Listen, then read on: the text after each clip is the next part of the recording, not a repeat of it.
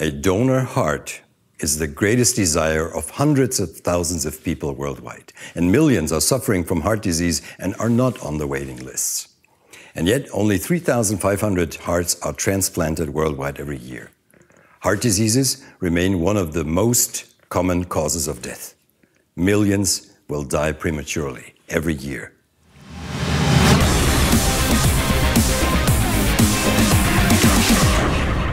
On December 3rd, 1967, the first heart was transplanted in Cape Town, South Africa. Some call this the moon landing of surgery. The patient only survived for 18 days, but today, patients can live with a donor's heart for several decades. One even climbed the highest mountains and managed the New York Marathon. In 1982, the first artificial heart was implanted in Salt Lake City. Even with an artificial heart, patients today can live for more than 10 years. Then, there were many years of stagnation in research. Neither the artificial hearts nor the transplanted hearts were without side effects, such as frequent cancers due to the necessary suppression of the immune system to prevent the donor heart from being rejected. In 1983, the first 3D printer was built in the USA, and in 1988, the first one was available for purchase. Today, you can find them in children's bedrooms. The more than 20 methods of additive manufacturing are getting better, finer, and faster. Since 2000, so-called bioprinters, which is organic 3D printers, have been in development. The big vision here is to produce replacement tissue, replacement body parts, and replacement organs for humans. Initial successes have been achieved, for example, with skin, replacement ears, and even artificial ovaries, but only for mice so far.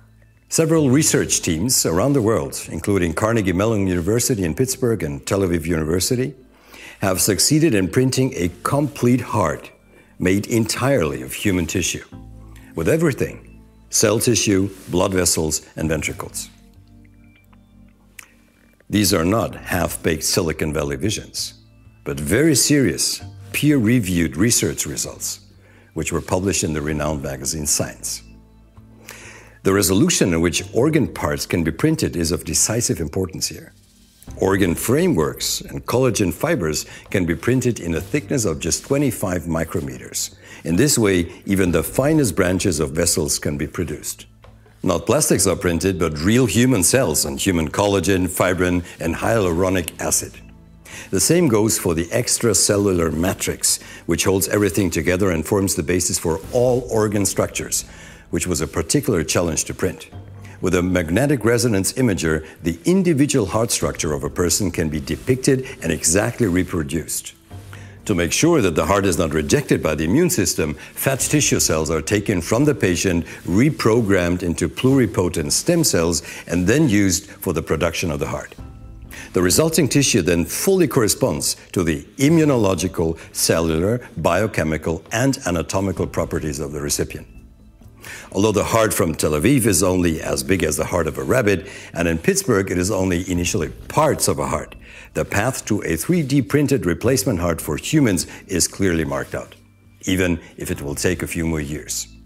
But replacing parts of the human heart, such as replacing dead tissue with cardiac patches after a heart attack, is already possible, at least in the lab.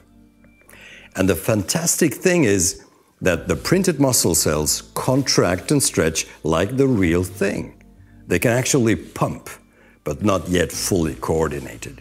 The procedure they use in Pittsburgh, they call it FRESH, Freeform Reversible Embedding of Suspended Hydrogels. This procedure, the researchers say, is like a production platform for many other types of natural tissues and organs. It will take a few more years before all this really becomes a matter of course. But there is little doubt that in the not-too-distant future, we will be able to alleviate, save, and significantly prolong the lives of millions of people with these new methods and solutions.